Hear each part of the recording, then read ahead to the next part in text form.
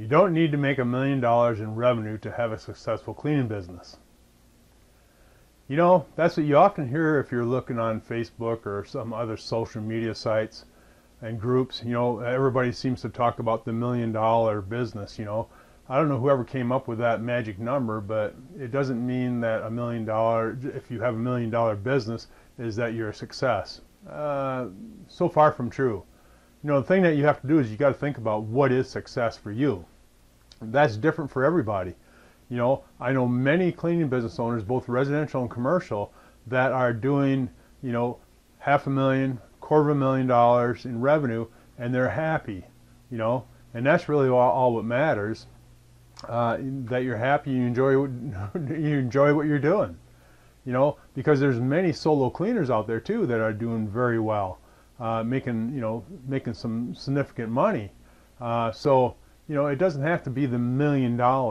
So you know, if you have that mindset, you know, I guess that's fine, you know, to each his own, but you don't have to be doing $1 million in revenue to have a successful business, you know. So you have to remember that the cleaning industry is made up of companies that are doing $1 million and less. So there's a lot of successful cleaning companies out there, both commercial and residential. You know, and like I say, some people are only in this because they want to provide for their family, and there's nothing wrong with that. You know, they're making enough revenue to be comfortable and have a comfortable living, you know, doing what they do. And that's fantastic. So, you know, again, you know, it doesn't matter that you're not the $1 million business. It's just not important. What's important is what's important to you, and that's really all that matters. Because, you know, these companies that are doing $1 million in revenue, you think they're any happier than you? No, I know this because I talk to them every day. You know, they have their own issues too. You know.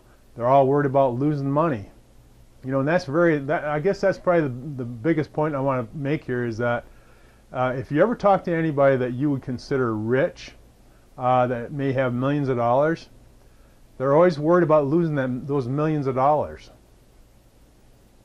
What kind of life is that, you know? I guess I'd rather be happy and have a comfortable life rather than worrying about somebody taking my money, you know? So anyway, I just want to do this quick video because, you know, sometimes I see that so much. I just wanted to put that kind of to rest, that you do not have to generate $1 million in revenue to have a successful cleaning business. You don't. You can be doing $100,000, $250,000, $500,000, $750,000, you know, whatever it is, it's all good. You know, it's all good. So I'm Steve Hansen, co-founder of the 𝗓𝗓𝗓 and 𝗓𝗏𝗏𝗡.com. Those are both our membership websites where you're going to be able to find lots of content and information on how to build a successful cleaning company, either for the commercial industry or the residential industry. We started the 𝗓𝗓𝗓 in 2005, so there's a lot of content there. In 2009 we started myhousecleaningbiz.com, a lot of content there.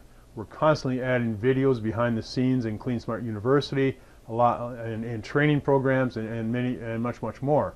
So that's where you're going to find a lot of information. So again, you know, I just want to say, hey, thanks for checking in today, and we'll see you next time. And if you haven't subscribed to our YouTube channel, go ahead and click on the subscribe button. You'll find hundreds and hundreds of videos on how to build a successful cleaning business.